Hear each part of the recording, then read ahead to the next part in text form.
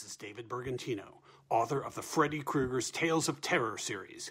You're listening to the 80s Slasher Librarian's audiobook presentation of Twice Burned.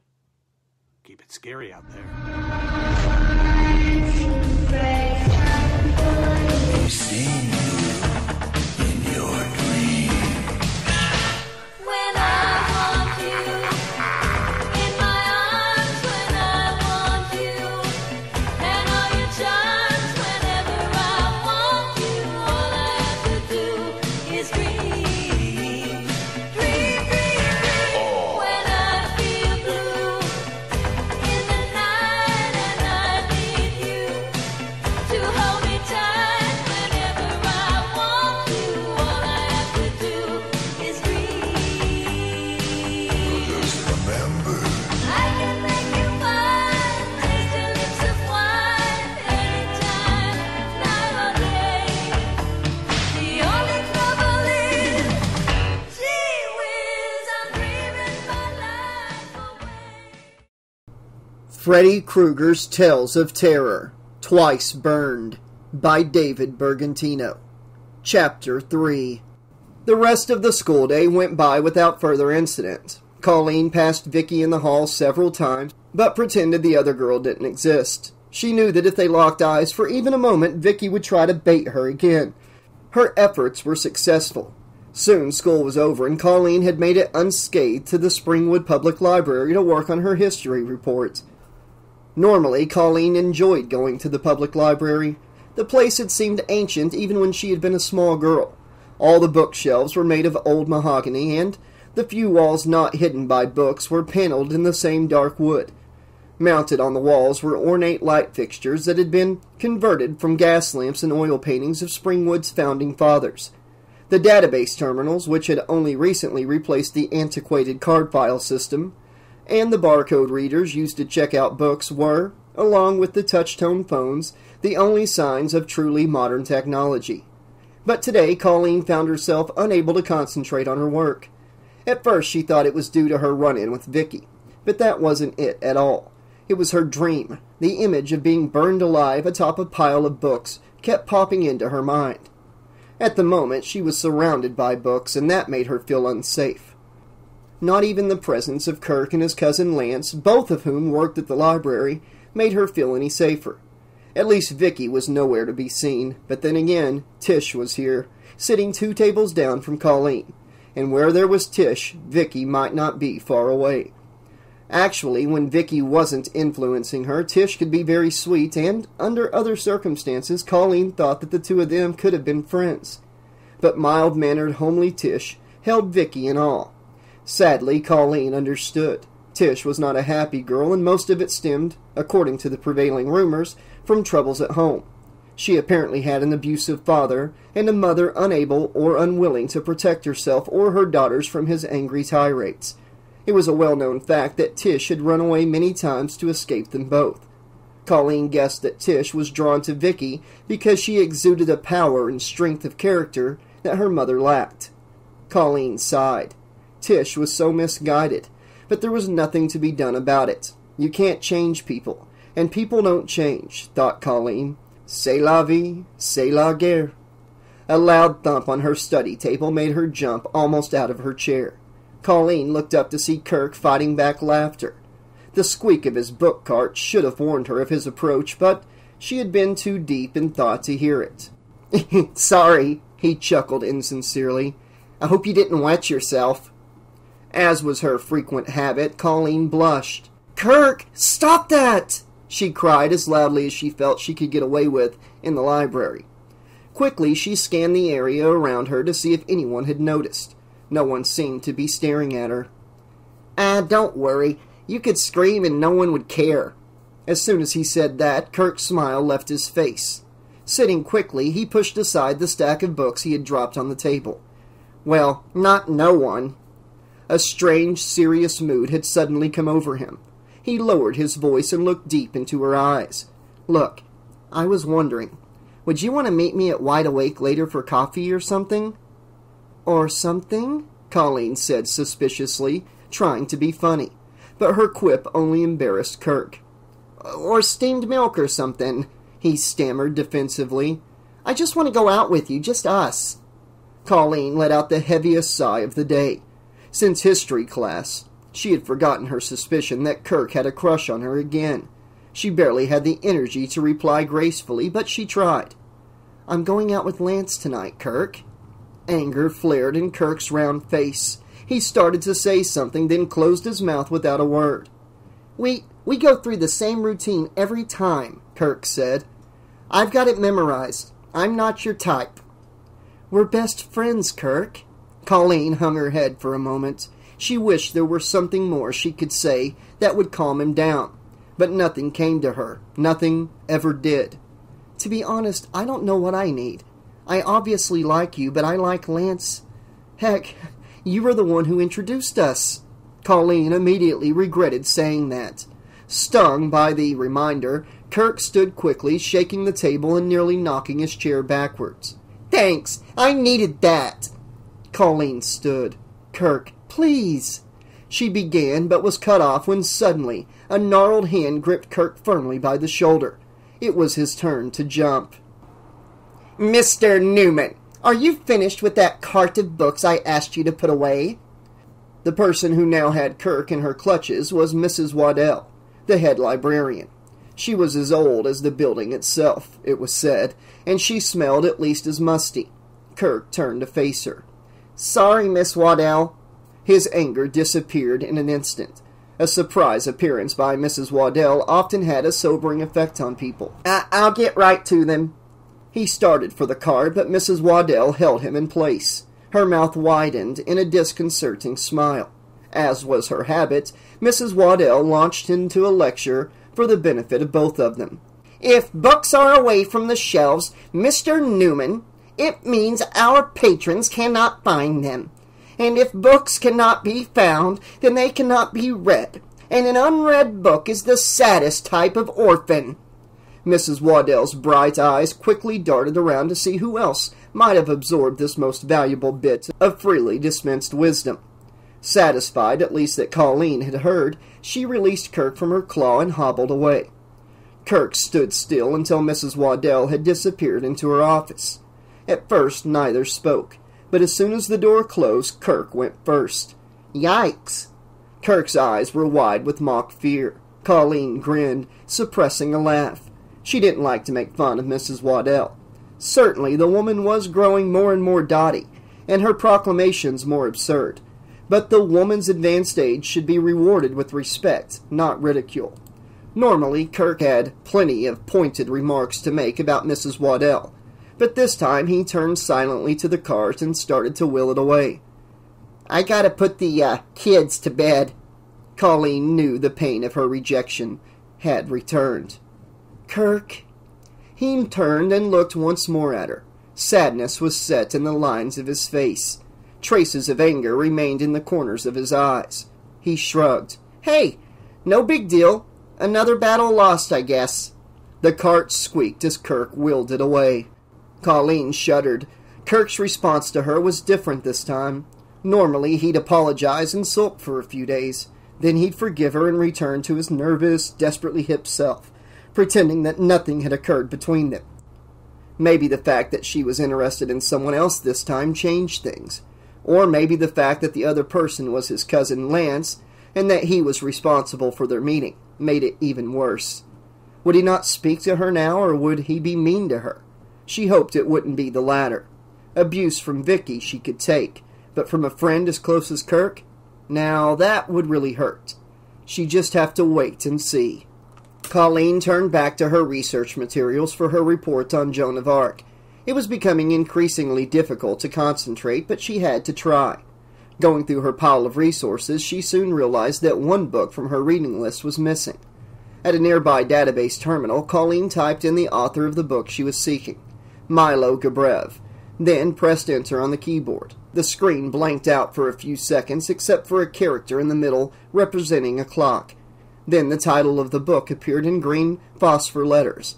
Jotting down the reference number, she took the information to Mrs. Waddell, who had emerged from her office and now sat at the librarian's desk. "Excuse me?" Colleen handed her the slip of paper with the reference number. "Can you help me find this book? "I'm sure I can," replied Mrs. Waddell, bestowing upon Colleen an almost beatific smile before looking at the number. She always had a smile for a library patron who needed help. She took her role at the library very seriously, and as a result had a deep appreciation for anyone who used the library and showed an interest in books.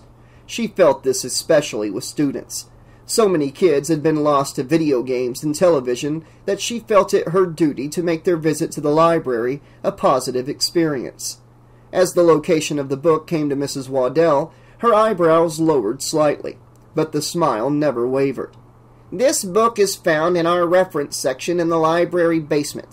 I'm afraid I can't show you exactly where it is since the stairs are steep and my bones have trouble with the 4 steps up to the front door of this library." Mrs. Waddell chuckled, unself-consciously. "That's okay," Colleen said. "I'm sure I can find it." "I can get someone else to help you if you'd like. Your friend Kirk, for example." Then the old lady smiled knowingly. "He's a nice boy, but he gets distracted easily. If he helps you, you won't let him get distracted again, will you?" She winked good-naturedly. Colleen knew what the librarian was thinking. "Oh, Kirk and I aren't," she stammered, choking back ironic laughter. She looked away from the old woman's moist eyes. "Kirk and I are just friends." "Is that so?" Mrs. Waddell asked slyly, misinterpreting Colleen's reaction as embarrassment. "Back in my day, when a boy sat that close to a girl, they were sweet on one another." Then she turned wistful. "Of course, kids today, there are a lot of things they'll do together today, even if they don't like each other." She sighed, and there was a moment of silence. Now it was Mrs. Waddell who seemed embarrassed. "I'm sorry, young lady. You know how it is with us old folks. Don't have a lot of people to talk to, so when we see a good listener like you seem to be, we take advantage. The only other person who listens is Denny, and of course he doesn't have much to say." She chuckled once more. "So would you like someone to help you find the book?" "No thanks, I'll be okay on my own." "Okay then, feel free to come back if you need any more help." Colleen thanked her, and Mrs. Waddell went back to the paperwork on her desk. Leaving her other books at the table, Colleen walked across the library to the stairway leading to the basement. On the way, she passed Kirk with his nearly empty cart. He simply raised an eyebrow at her. Colleen froze, not knowing what to expect from him. Then Kirk smiled and gave her a smoldering James Dean look, with a wink for added effect. Colleen felt immediately relieved. He wasn't angry with her after all. Better still, he hadn't lapsed into his usual sulking either. She returned his wink with a smile and descended into the basement. The smile disappeared about 3 steps down. 4 more steps and the gloom of the library basement enveloped Colleen completely. The exchange with Mrs. Waddell had distracted her from the fact that the library basement was her least favorite place in the building to go, and she wasn't alone in that regard. The basement gave everyone the creeps. She stood at the bottom of the steps. A small hallway led from the bottom of the stairs to the basement's main section. The smell alone almost caused her to flee back up the stairs. Mildew, old paper. Not as delicate as it was upstairs. What's more, it reminded her of the nightmare. Swallowing the lump of irrational fear that rose in her throat, she walked forward. Old card files lined the walls. They were being saved because of their value as antiques.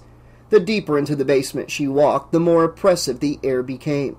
Several small rectangular windows near the ceiling of the basement were closed and provided little light and no ventilation. Mahogany bookcases filled the entire space, except for a clearing in the center, which contained a study table. No one ever studied down here. No one could, even if he or she felt the inclination. Bare, incandescent bulbs shone from fixtures similar to those of the floor above. These, however, were not as elegant nor as well maintained. The light was dim and yellow and could not reach around between most of the bookcases. Even on the brightest of days, entering a row was like walking into a dark alley at night. Looking at the numbered cards at the end of the first 2 bookcases, Colleen realized with some distress that her destination was toward the back of the basement. She nervously glanced down each row as she passed it. Each seemed like a musty tunnel with a sickly light at the end. As she continued, she walked faster, realizing that the sooner she found her book, the sooner she would be able to return upstairs. As she had feared, her book was located on the bookshelf against the wall farthest from the stairs. Before she walked down the row, she glanced over her shoulder, suddenly sure that someone was behind her, but no one was there. Then she looked down the row another tunnel. Daylight shining through the tiny window in the wall above did little to lessen the claustrophobic effect. The dark leather book covers seemed to absorb light. Cramming down the ball of fear that threatened to rise once more, she purposefully strode down the aisle, stopping where she thought her book might be. She was close. The reference numbers and titles were hard to read in the gloom, so the activity distracted her from her fears. It was not long before she found the book she had been looking for. It turned out to be a heavy, leather-bound volume with gold-stamped lettering on the spine. Colleen pulled it from the shelf slowly, so as not to disturb the books around it. Just then she heard a noise from behind. Her fear returned, threefold. Gasping, she turned quickly. A shadow passed by in the next aisle of books. At the same time, the book she had been holding on to fell to the ground with a loud thump. This startled her, spinning her back around. Before she could react, books that had been next to her fell out of the bookcase en masse. In the otherwise silent basement, each book sounded like a bomb when it hit the floor. Frantically, Colleen reached up and stopped the rain of books. The basement became silent again. Colleen was tempted to flee the basement, leaving her book behind. Instead, she closed her eyes and breathed deeply for a few seconds. She needed her book, and it was unlike her to leave a mess for someone else to clean up. She stooped down to organize the books that had fallen. Her focus on the task was so intense that she did not notice a figure emerge from the shadows and glide silently toward her. Once the books were stacked neatly, Colleen picked up as many as she could. As she stood, two scarred hands reached for the remaining books. The hideous pink and white flesh stood out against the dark, drab book covers. With a yelp of fear, Colleen fell backwards, dropping her armload of books. Above her towered a ghastly figure wearing a dark jumpsuit. A thin ray of light from the window struck its face. It was the face of the torchbearer in her dream, and he was reaching a monstrous hand toward her, the scar tissue almost glowing in the dark.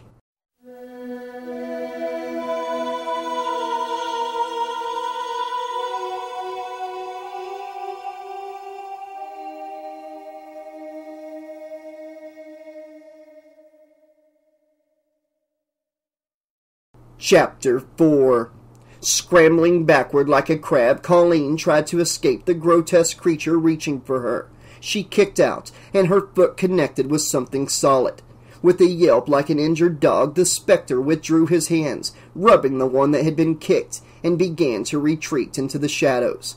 Colleen suddenly realized where she was, the basement of the library, not some nightmarish town square where she was about to be burned as a witch. She closed her eyes and in a moment willed away the smothering fear and called after the creature, who was rounding the corner at the far end of the aisle.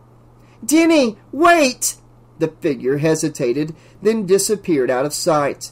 Colleen got to her feet. "I'm sorry," she pleaded, as if speaking to a small child. "I wasn't paying attention. You startled me, that's all. It's okay. You can come over here." Only a slight whimpering suggested that he remained just around the corner. Then, as silently as he had appeared before, Denny returned. The dim light again revealed his scarred, monstrous features, but Colleen successfully suppressed the urge to wince in disgust, knowing that he had little use for pity, either. Colleen forced herself to just relax. "Whew!" she laughed. "I was totally zoned. Didn't even see you there." With a casual shrug, she stooped to pick up the books that were now scattered widely over the floor. Denny, who had stopped several feet away, moved toward her again and silently began to help gather them. Colleen looked up and smiled at Denny. As soon as she did, he averted his eyes. Denny was the Springwood equivalent of the village idiot. Mute since birth, he had been dismissed long ago as retarded. Natural parents might not have accepted that label, but Denny had no real parents of whom anyone was aware. Shuffled around from foster home to foster home, he had received only the most rudimentary education. Very early on, an apathetic social worker had deemed him capable of only the most menial labor, so he had been taught to sweep and mop and, occasionally, hammer a nail. Those small skills might have allowed Denny a reasonable existence, but then there were the hideous scars that covered much of his body. According to the whispers among the adults, a drunken, sadistic foster father had punished Denny for some minor offense with a bath of battery acid. Despite the cruelty involved, the man responsible had gotten off lightly. After all, Denny was only a phoebe. His appearance ruined, Denny achieved monster status in Springwood. Parents would actually use him in place of the boogeyman in bedtime stories. As a result, he was feared by young children and taunted by the older ones. Only Mrs. Waddell had treated Denny like a human being, offering him a job as a custodian at the library. At first, the so-called city fathers had protested, saying that he would scare away the children. It was hard enough to get them in the library these days. Finally, Mrs. Waddell shamed them into a compromise that allowed the library to hire Denny, with the promise that he would keep mostly out of sight during business hours. Unwittingly, this only furthered Denny's reputation, for he became the rarely glimpsed fiend who lurked in the library basement. Not long ago, Colleen had been among the fearful. She had never openly teased Denny, but she dreaded the sight of him.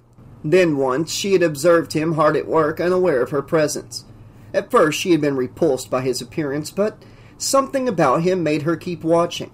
That's when she realized how natural and relaxed his movements were, how confident he was of his abilities. He was fixing a bookcase at the time, and just how normal he appeared. Not like a monster, but like a person. Before she realized it, she was walking toward him to get a better view and gave herself away. The instant Denny looked up, the moment was ruined. He retreated immediately, fear replacing the glow of satisfaction in his eyes. She had called out for him to wait, but he didn't even look back. Colleen felt ashamed. At first she thought it was because she had spied on Denny in a private moment, but it was more than that. By his reaction, he had been anticipating mockery or disgust. It had happened to him all his life, so why should this moment be any different? He was a monster because people refused to see anything but a monster, and so he was instantly defensive and skittish around normal people. No wonder he acted in ways that reinforced the perception of those who persecuted him. That moment had convinced Colleen that Denny deserved better, so she would do better. This encounter had been her first opportunity since then, and she had blown it badly, so far. On the other hand, the fact he had come forward in the first place was unusual for him. Perhaps he had sensed her intentions after all. As they replaced the last of the fallen books onto the shelf, Colleen tucked the one she had come down for under one arm and extended her other hand toward Denny. "Thank you, Denny. I'm a klutz." She was smiling at him brightly and naturally. Denny looked nervously from her hand to her face. Colleen was beginning to think he wasn't so frightening after all. "Don't worry," she told him. "I don't think either of us bite." A smile seemed to form on what was left of Denny's misshapen lips. Then, slowly, he reached forward to grab her hand. Colleen braced herself, hoping that Denny wouldn't notice. She had never touched him before, and she didn't know how the scar tissue would feel. Then her hand was engulfed by his, and they shook. Actually, she thought his skin felt kind of smooth. Denny stared at their clasped hands, seemingly amazed. Suddenly, fear blazed in his eyes once more, and he pulled away. With one last frightened glance, he ran off, soon disappearing in the shadows. If he had stopped around the corner again, Colleen could not tell. The basement became oppressively silent once more. Rather than push her luck, Colleen decided against calling Denny back. That's enough excitement for one day, she thought, for both of us. She caught not even a glimpse of Denny as she walked through the basement on her way back to the staircase.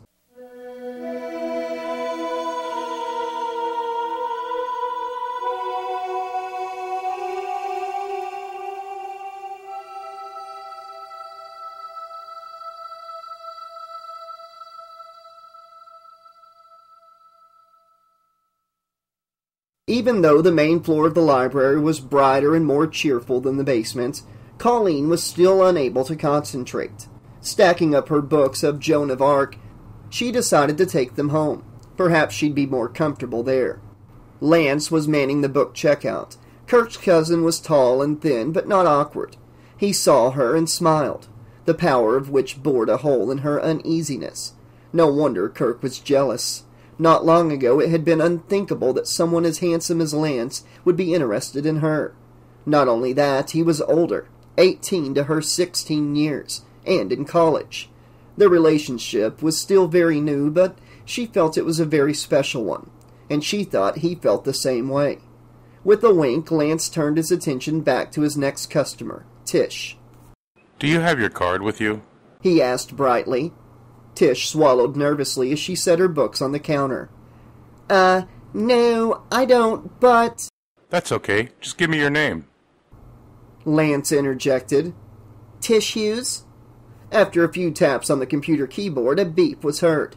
Lance ran his finger down the display on the screen. When he finally stopped, he asked Tish, On Elm Street, right? Tish nodded. Using a light pen, Lance scanned the barcode on the inside cover of the book. The computer beeped, then twice more. Lance frowned.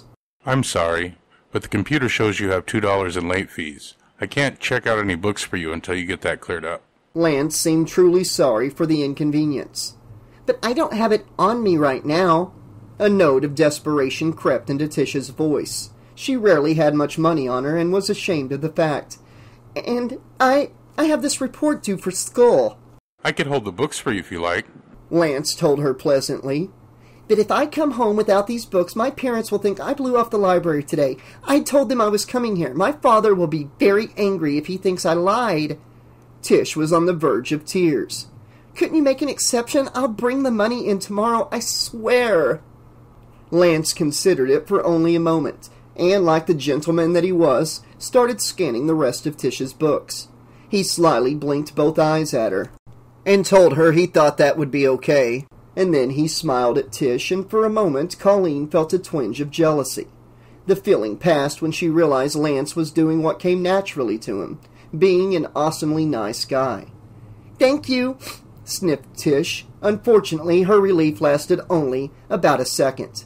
Excuse me, young lady, but all we can do is hold your books for you. Mrs. Waddell had appeared and towered over Tish from behind the counter. Lance immediately froze. But like I said, Tish protested, I can't go home without my books. I can't. Well, if you had brought your previous books back in a timely manner, you would now be able to check those out in a timely manner. Mrs. Waddell crossed her arms and glowered at Tish, who burst into tears and fled the library. Colleen's eyes were locked on Mrs. Waddell as she turned her gaze on Lance. Instantly her expression softened.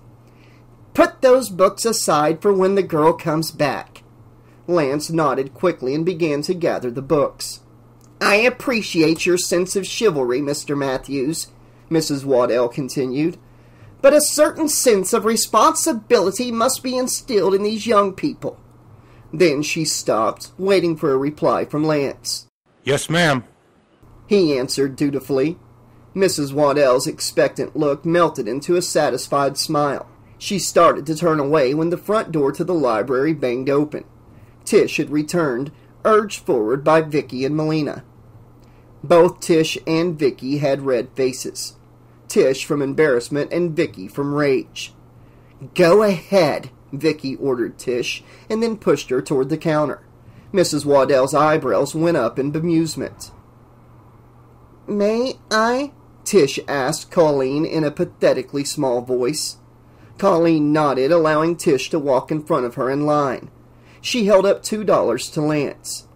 My friends loaned me the money. Can I get my books now? Lance looked from Tish to Mrs. Waddell. And your library card? Asked Miss Waddell scornfully. Tish burst into deep sobs once more. Fuming, Vicky approached the counter. She told your boy here she don't have it, you old witch. Vicky's regular speaking voice seemed like shouting in the library. Other customers were starting to look. It got stolen along with her driver's license and some other things when she was here a few weeks ago. Probably your mongoloid pervert janitor did it. Young lady, Mrs. Waddell was indignant. I'll not have you speak of my employees in that manner. Leave here at once. Oh, why don't you just drop dead, lady? Vicky spat back at her. Mrs. Waddell blinked as if she had been slapped. Tish don't need the card, and you know it. Or are you going to make her fail her class? I would do no such thing. Fiercely, Miss Waddell turned to Lance, who obeyed instantly. Give this girl her books. Then she leaned forward on the counter toward Vicky. You, young lady, and I use the term quite insincerely, need to show some respect. Until you do, you are banned from entering this library. If I see you, I will have Denny throw you off the premises. Vicky shrugged off the threat. I got the books I needed earlier today. Guess I won't be able to return them now. Huh. By now, a shell-shocked Tish had rejoined her friends. Can we please just leave now? She whispered shakily. Sure, let's go. With the sneer, Vicky turned and the group began to leave. At the door, she turned back toward the counter. And don't think I didn't see you there, Colleen Weenie. I'll definitely catch you later. Lance, always a pleasure. Then, with a sexy purse of her lips, she said, Woof. To Miss Waddell, she smiled harshly. And as for you, have a nice heart attack, you old biddy. The three were gone a moment later. Tough as she was, the encounter left Mrs. Waddell a bit flustered. If you see any of them, especially that sharp-tongued girl, I want to know about it. Is that understood? Yes, ma'am. Lance told her promptly. Still agitated, Mrs. Waddell went to her office. She closed the door behind her with a restrained but unmistakable slam. Kirk rushed up to the counter just as Lance began to check out Colleen's books. Clash of the Titans. I've never seen Miss Waddell that upset. I guess she has a pulse after all. Kirk chuckled to himself. Colleen batted him on the shoulder with the book. Kirk, what if she hears you? Don't you think she's put up with enough already? Colleen's right, cuz. Cut the woman some slack, okay? The glee left Kirk's face. You guys are no fun, was all he could say, and he went back to work nearby. After Kirk left, Lance gave Colleen a special smile. I'm off at 9 p.m., beautiful. We still on for dinner and whatever? Colleen giggled. What is it with you and your cousin and your whatevers and somethings? Lance didn't have the slightest clue what she was talking about. Never mind, she answered his curious look. I'm sure whatever with you will be fun. Great, I'll pick you up around 9:15, 9:30. See you there. She blew a quick kiss to him, wrapped her arms around her stack of books, and left the library. Whistling as she walked, Colleen had forgotten all about her earlier experience in the basement, and she was totally unaware of being watched as she got into her mother's car and drove home.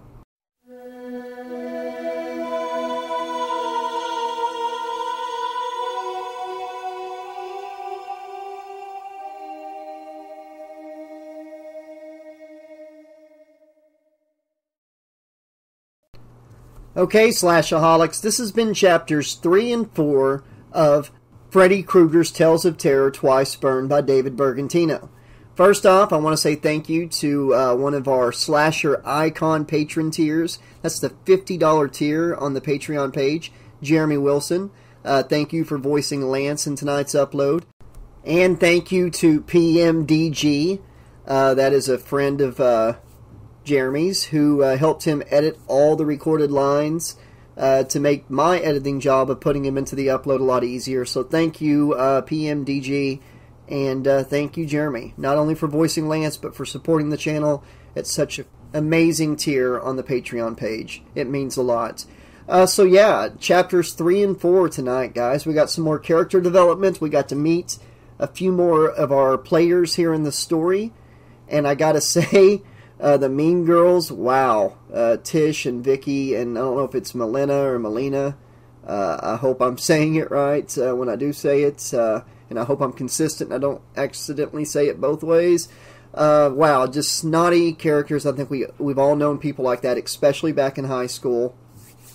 I don't know what's up with Kirk. He's acting like he's cool with it this time, that she's not interested, but at the same time, I think he's holding on to some resentment there. And he's one of my suspects. And I've got one other suspect, and it's not Denny. Although Denny seems like, that would be like people's first pick because he's burnt up. He's a mute, so you can't hear his voice. So if Freddy was like possessing him, it would be easy for Freddy to get around. But I don't think it's him. The person I think it is, and bear with me for a second here, and David, please don't laugh too hard if I'm completely off base here. I think it's the librarian. And the reason I'm saying this is because of her mood swings. She went from like really kind of hateful at one point to just really nice, and vice versa. And it's like she can just go from one emotion to the other. Or maybe that's just the way I'm reading her. But yeah, for some reason, I'm now suspecting Kirk and the librarian if somebody's possessed in this book by Freddy. I could be completely wrong. I probably am. Maybe I just have a thing with old semi-mean librarians that I think they're evil inside. But for some reason, I just feel like this librarian might be the one. I'm going to, I will never read ahead in these books. I'll be surprised just like you guys will. Every chapter is brand new for me. And, we'll all find out together. But I am going to say my suspects. So, very first suspects are Kirk and the librarian. I'm leaning more towards Kirk, but I think it could be I think it could be the librarian. Anyways, it was cool to get a little character development with Lance. Again, Jeremy Wilson, thank you for voicing him. I don't see him as a suspect mostly because I haven't got to see a lot from him yet. He just genuinely seems like a nice guy, the character. The thing is, this book may not have as many, tense scenes or questionable things happening like Virtual Terror did early on, but I am enjoying the character development, and I'm curious to see where it goes. And I have a feeling when the bodies start dropping, things are going to really pick up. And I feel like this whole witch burning dream is going to play a part in that. And I think that Denny has some kind of psychic powers, and whenever he touched hands with her in the basement, that he saw that she's like a reincarnation of a witch, or he's seeing her dreams, or sees that perhaps she has some evil in her. I don't know what it is, but I feel like Denny saw or felt something, and I feel like that's going to get fleshed out more as we go forward. So there's not a whole lot to talk about right now, but I'm rearing to get back into this. I'll be back in a couple days with more of Twice Burned. I'm looking forward to that, and I hope you are too. And until then, this has been your friendly neighborhood 80s slasher librarian saying, thanks for listening, be excellent to each other, pleasant dreams, and we'll see you next time. I'm also not really feeling that great today. I hope it didn't affect my narration too much, feeling a little under the weather. Gonna take tomorrow off, but like I said, I will be back in a couple days with the next installment. See you then.